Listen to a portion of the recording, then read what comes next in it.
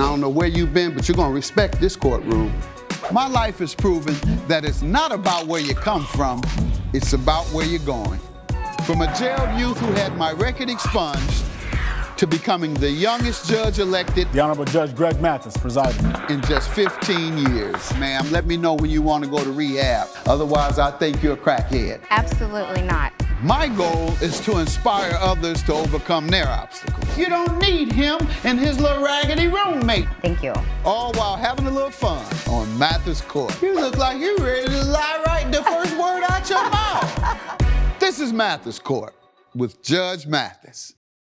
Eli Lockfield is suing Joyce Jones in the amount of $421.20. Mr. Lockfield claims Miss Jones aggressively confronted him over her son's bad biology grade and says he broke his arm when he slipped trying to get away from her. All rise. Court is now in session. The Honorable Judge Greg Mathis presiding. May be seated. Both litigants been sworn in. Thank you, sir. State your name. Eli Lockfield. Ma'am? Joyce Jones. All right, and sir, you're suing the defendant for $421.20, saying that she caused you to break your arm based on her behavior? Yes, sir. Start with you. Give me some background on how you know her and absolutely the nature of your friendship. She is the mother of a student of mine. I'm a biology teacher of 15 years, and I have had her son, Max, in class. And ever since the beginning, Max has been nothing but trouble. He's not a great student. You've had him how long? I've just had him this year. And lots of interruptions in the classroom. I had to suspend him for swearing profusely. I've had to take speak with him before suspending him and trying to find out what the causes of his problems were? Or did you just kick him to the curb and say good luck? No, I'm not kicking him to the curb and saying... No, I said, what did you do? I'm not asking you what you're doing now. Clearly, you did something because you're suing her. Y'all had a confrontation about the son. Yes, sir. And not discussions with a counselor, not discussions with a therapist. You 15-year-old, how old is the kid, ma'am? 16. 16-year-old, yes. Right. Bad behavior. Is it abnormal behavior? In my classroom it is, yes. All right, so that means he has some abnormal problems. Yes. And when a person has abnormal problems, you get them treatment. You don't throw them out, as you just said you did. No, I didn't. So go ahead. You did say that. Well, you said, I've had something there, I had to throw him out of my class. You did say that. Let me hear from you, ma'am. Let me hear from you.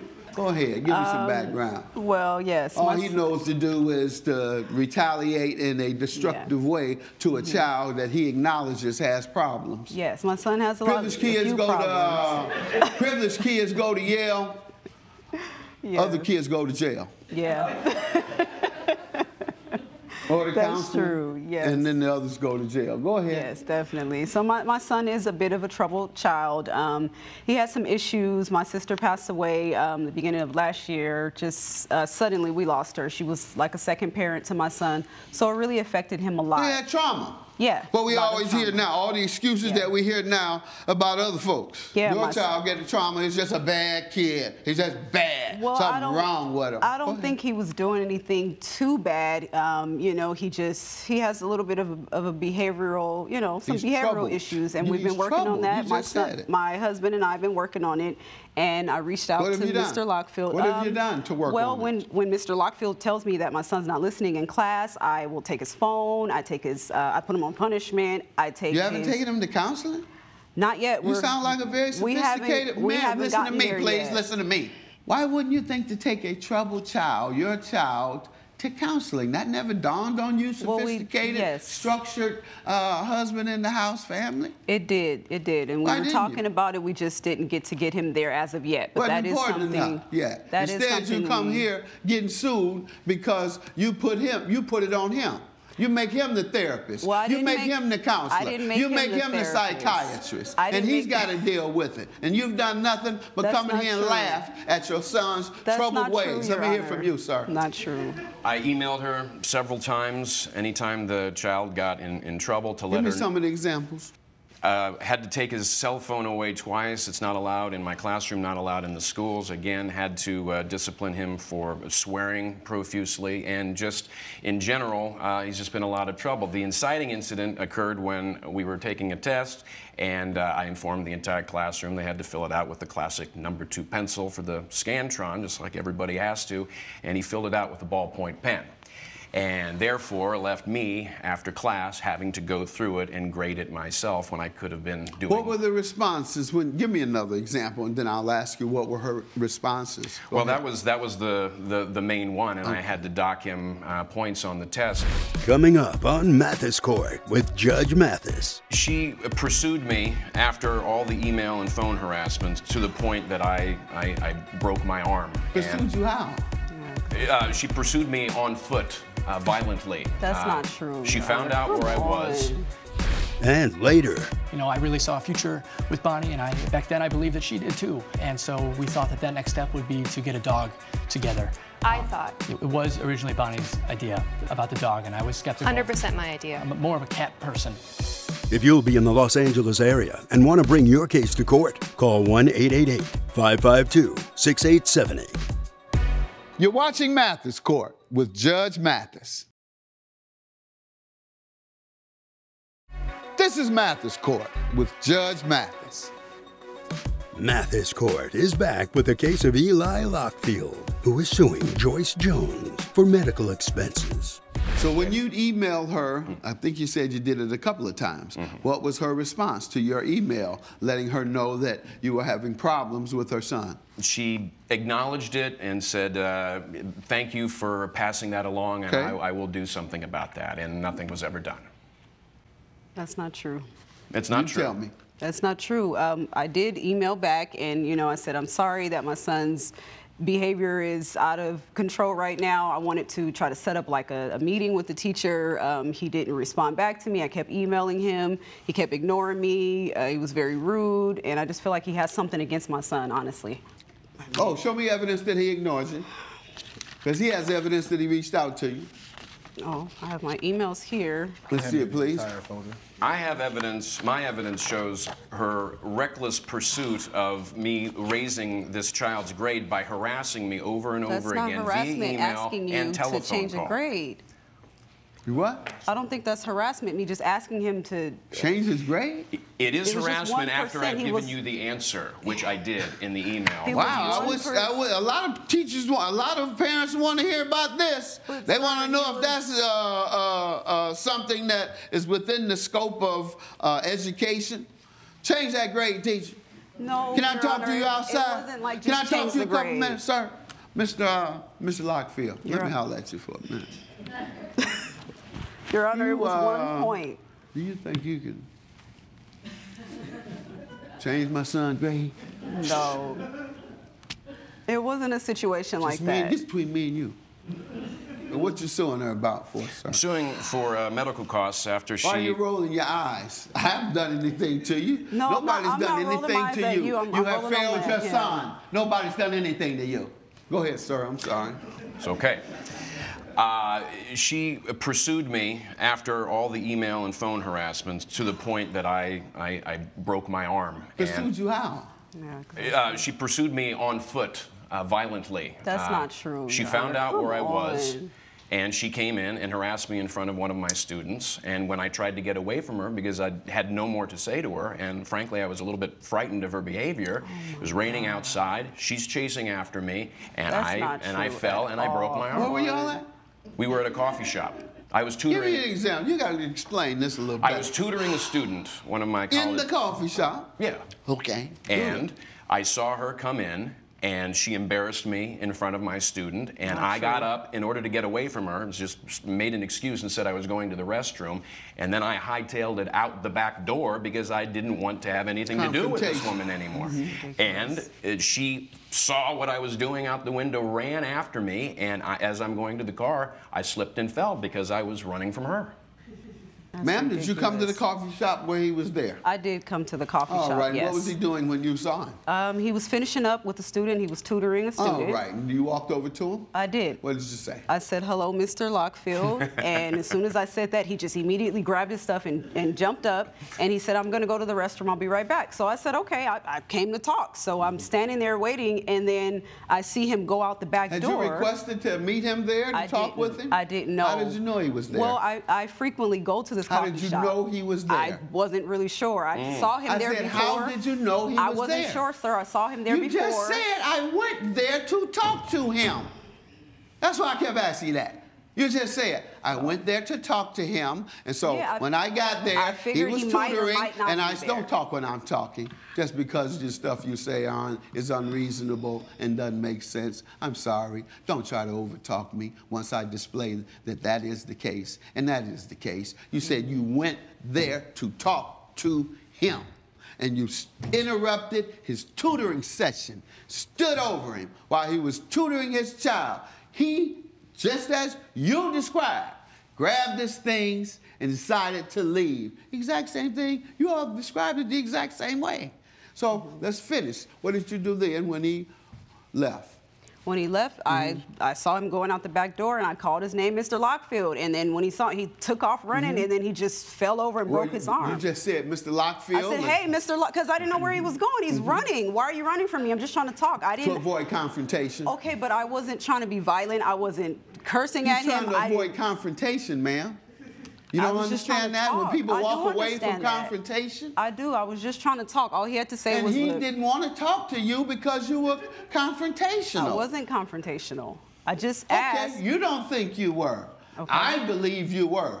And my opinion counts the most. And you can look there, you can look there, and you can look there. And then look at me, and you'll find out why you have to pay, and you'll find out why I think you are failing your son. You and your husband are failing this 16-year-old child who is troubled. His teacher has told you on several occasions, you admit it, you say he's traumatized by a loss, yet you've gotten him no grief counseling. You've gotten him no type of counseling, no therapy, zero, and now you want to blame everything on him. Have a good day. Judgment for the plaintiff. Bye. Thank you, Judge. All rise. Judge Mathis has ruled in favor of the plaintiff. The defendant has been ordered to pay $421.20. You ran. I didn't even touch you. You took off running and fell yourself. This is what happens when you harass teachers and are violent. I didn't harass you, sir, at all. Coming up. Who spent the money on the dog? He gave me money for the dog for my birthday as a gift. So I bought the dog. I spent my own time, lots of time actually. I bought the dog. You're watching Mathis Court with Judge Mathis. This is Mathis Court with Judge Mathis. George Rogers is suing Bonnie Vance in the amount of $722. Mr. Rogers claims Miss Vance took their dog after they broke up and says since he paid for the pup, he wants the animal back. State your name, sir. George Rogers. Ma'am? Bonnie Vance. All right, and sir, you're suing your former girlfriend for $722 because she moved out and took the dog? That's correct. All right, go ahead. Tell me about your relationship. Absolutely. Put things in context for me. For sure. I met Bonnie about 4 years ago at a friend's birthday party. And I hate to use this, but for me, it was love at first sight. And about a year later, we did start a romantic relationship. And about a year into that, we decided the next step was to move in with each other. And things were going great. And I really, really saw a future with Bonnie. It took you a year to come up? Let's go back to that. Yeah. You say it was love at first sight, yet you didn't come up for a year. Exactly. He pursued me for a while, and he's not typically my type, but I like the attention, and I like the... He wore you down. So what are you suing her for? What happened here? Well, basically about... you all moved in. Right, we moved in. And 2.5 years in, we wanted to take the step to the next level here. You know, I really saw a future with Bonnie, and back then I believed that she did too. And so we thought that next step would be to get a dog together. I thought. It was originally Bonnie's idea about the dog, and I was skeptical. 100% my idea. I'm more of a cat person. Coming up. What kind of dog is Lulu? Oh, you said he don't know nothing about it. What kind of dog is Lulu? What kind of breed? Smallish dog. You're watching Mathis Court with Judge Mathis. This is Mathis Court with Judge Mathis. Mathis Court is back with a case of George Rogers, who is suing Bonnie Vance for property loss. Did you all intend to get married at some point? I definitely saw. No. No? I was very clear from the beginning that I did not see it in my future to ever get married. Who spent the money on the dog? So, unfortunately, at the time, I could not afford the dog. Whose idea? You said it was your idea, however. It was 100% my idea from the beginning. I was very clear with George since our very first date that I always wanted a dog. Since I was a little girl, I could never have one, and it was very important to me as a child to have a dog. And despite what he might say today, he never wanted a dog. Even his little claims of, oh, I wanted a cat is a reach, in my opinion. Sir, he didn't want did she any tell you these things that she's saying now? That Yes. she told you she's always wanted one, et cetera, et cetera? Go ahead, continue. So I wanted a dog. I couldn't afford one at the time. My birthday was coming up. He gave me money for the dog for my birthday as a gift. So I bought the dog. I spent my own time, lots of time actually. I bought the dog. You did. You gave me money as a gift for my birthday. I found the shelter. If you'd like to see, I have. I want to see the dog. Bill of that's sale. for sure. I you have that. I have an image of Lulu. Let me see. What kind of dog is Lulu? Oh, you said he don't know nothing about it. What kind of dog is Lulu? What kind of breed? Smallish dog. That's smallish. There you go. There you go. Are we done? Lulu is my baby. What kind of breed of dog? Welsh Terrier. Welsh Terrier. Oh. Fine. Very cute dog. Yeah. And I know you didn't keep this dog up like that. You don't have that ability or style. I'm sorry. Judge, when it comes to my baby, Lulu, I did. Baby. How will Judge Mathis rule? Find out when Mathis Court returns. You're watching Mathis Court with Judge Mathis. This is Mathis Court with Judge Mathis. It was a gift, sir. And gifts are not retractable. If you see, though, hold on, let me tell you about gifts. You need to know the law so that you don't get your feelings hurt again and your heart broke. Once you complete a gift, you cannot retract it. I'm considering this a gift. Around her birthday, she bonded with the dog. And lastly, just a little education on the law as well. If a promise of a gift is not enforceable, folks, if you promise someone a gift and don't give it to them, they can't sue you. Only when the gift is completed. Well, I understand the gift, but I do have a text message of her admitting that the dog was ours, and she was excited to have the dog together. Yeah, but a gift became her property, sir. Yes, y'all had it there together, but the property was hers. All right, sir, your claim is dismissed. It was her property, and by law, once she receives that property, she owns it. Have a good day. All rise. Judge Mathis has ruled in favor of the defendant. The plaintiff's claim has been dismissed.